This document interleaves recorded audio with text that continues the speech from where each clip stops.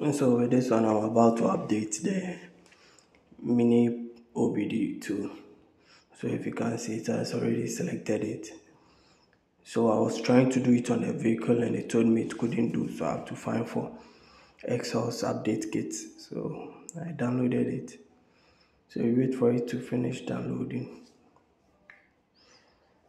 And this same software can be used to update any of the machines, like the mini key tool, and this is the miniobd. So I'll let it download and extract the file and do its own work. So it makes work easier. So you just wait for it to finish doing whatever it's doing.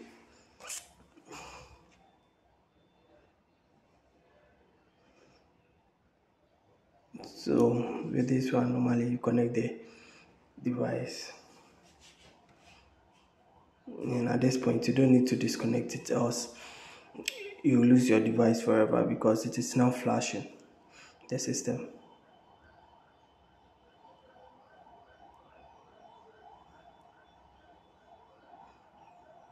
So you wait for it to finish.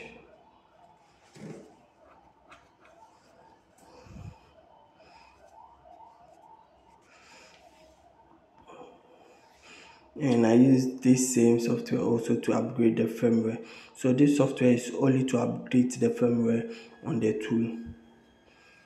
So you can use it to update the firmware of any of their key tool device, normally the handheld ones, the small ones.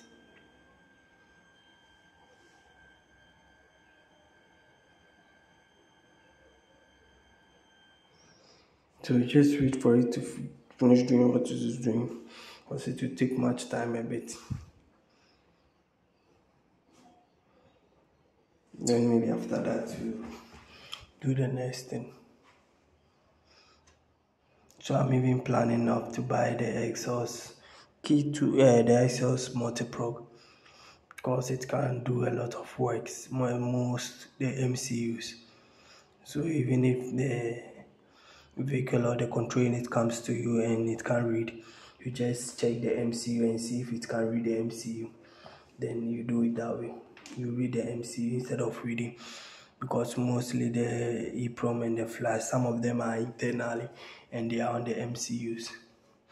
So wait for it to finish the update, meaning it will take a little bit time. So I was updating it to 1.5 and it's almost done.